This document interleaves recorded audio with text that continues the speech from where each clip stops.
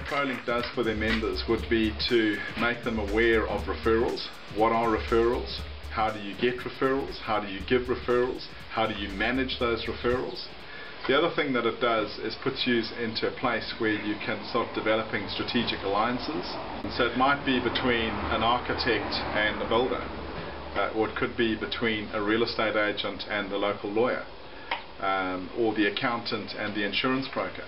Right. So it's helping you connect with the right people to help you get more referrals. I know that 80% of all business is passed through referrals. So what we do is that we speed the process up by putting our members into groups of like-minded people where they can meet on a regular basis, that they can share what they do, that they can develop those relationships, gain trust, where they can give referrals and where they can receive referrals. Every fortnight what we do is we put up to 20 business people together into a cafe, and you've got a 1 hour which is structured, where the first section is focused on referrals and on profiling your businesses.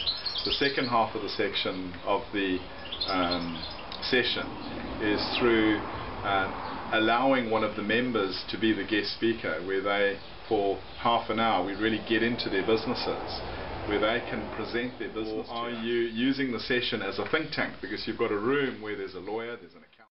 What's the best form of advertising or marketing you can have? And they will always say, and you're probably going to say it right now, what is it? Referral marketing. Referrals, or word of mouth. You see, when somebody gets a referral, is that they are going to look after that person. Whereas if they get an inquiry through the newspaper or through the yellow pages, they don't really have a personal contact with that person. And also what will happen is that they will contact them purely on price. Whereas with Prolink is that people are contacting you out of relationship. So you've got a much higher chance of securing that contract through a referral, rather than if somebody just picks up a magazine and calls you. People do business who they know, they like, and they trust. And that all happens through relationships. So that's what we do, is that we create these environments where relationships can actually grow.